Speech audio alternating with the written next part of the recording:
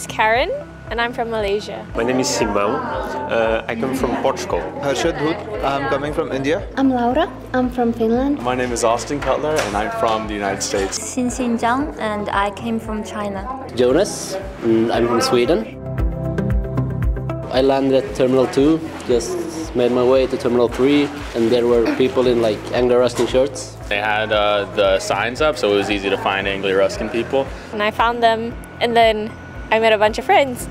And then we just ended up sitting down and talking while we waited for the bus. I haven't been in England before, so it felt good to have someone waiting for me at the airport because I had no idea where to go. You feel more safe when you know there is someone waiting for you. Arriving here, also very good staff and very good direction, telling me where to go. We come inside, get some free lunch, really good lunch.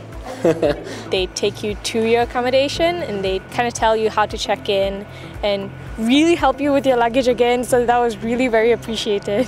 So the Students' Union works alongside the International Office. We are aware that moving can be a very stressful and daunting time for many. The main aim of the Students' Union is to make our students feel as comfortable and as welcome as possible. We are here for international students on the day when they arrive, so we can help them get settled and moved in. We have lots of events within the first few days of Welcome Week to help you meet other people and get involved in things. I got my ID card. It was really quick.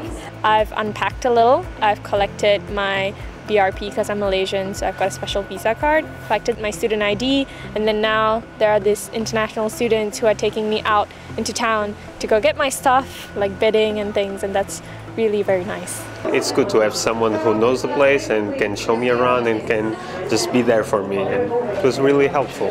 I feel welcome here, and it's been 2 days of international orientation days. Now we're going to take a campus city tour.